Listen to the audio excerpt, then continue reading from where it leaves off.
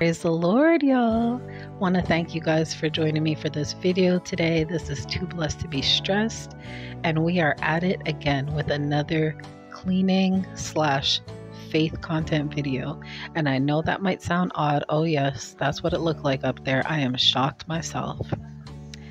But as I was saying, I know it might sound odd, but this is what this channel is about. We clean, we praise God. We cook, we praise God. We organize, we praise God. We decorate, you better believe we will praise God on this channel. So for those of you who are new, this channel is exactly what it says. Too blessed to be stressed. Honestly, we have too much to contend with on a daily basis to be stressed about cooking and cleaning and decorating, making sure things are just right and straight. I don't lead that life, and I'm sure a lot of you guys don't. So what do? We let it do what it can do, and we thank the Lord every day, all day. There are certain things that we just cannot control, but we know who can. And in the midst of it all, we know that we are just too blessed to be stressed.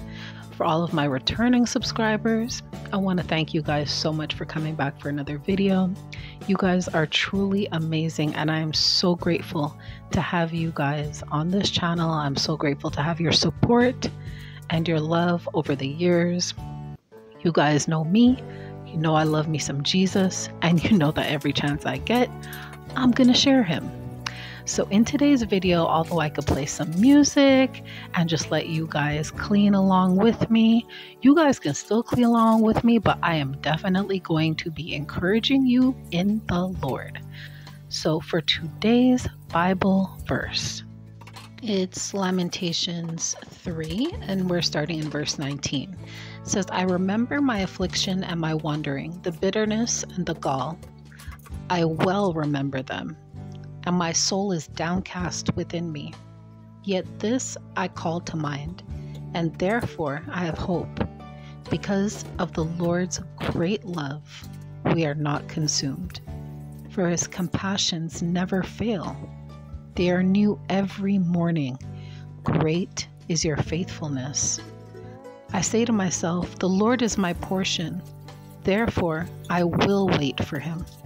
The Lord is good to those whose hope is in him, to the one who seeks him. It is good to quietly wait for the salvation of the Lord. Amen. When I read this verse, it really makes me think on the last year of my life and all of the ups and the downs, the good and the bad. This past year has been an extreme roller coaster ride, and one day, if the Lord permits and if I feel comfortable sharing it, I will let you guys know everything that happened. But this year was the year that if I ever realized how much God means, it was this past year.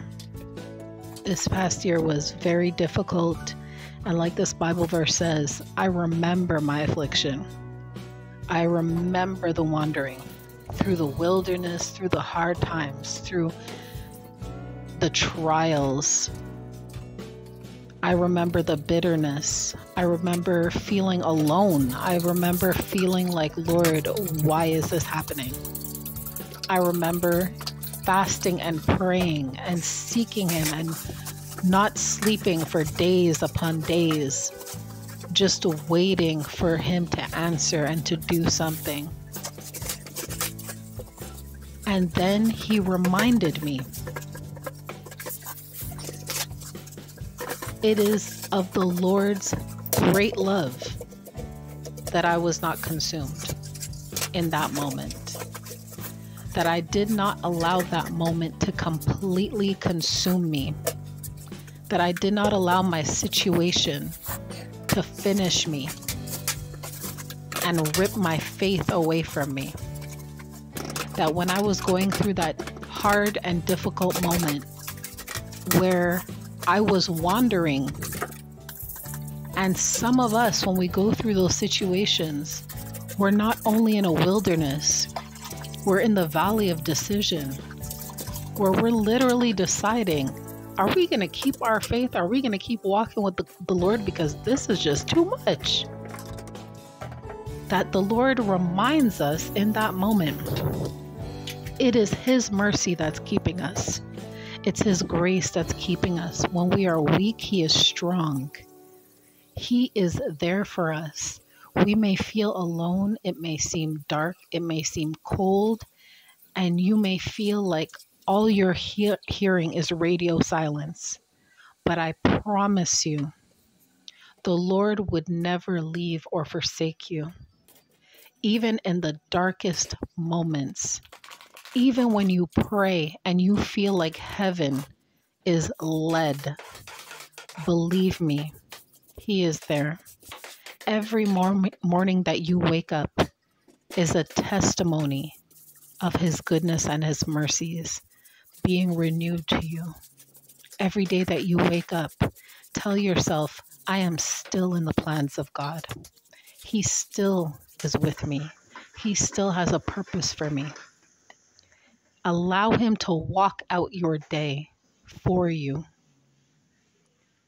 I pray that this video has been an encouragement to you, not just to clean and get things done, but to remember the goodness of God in the midst of trying times. To remember that God is for you.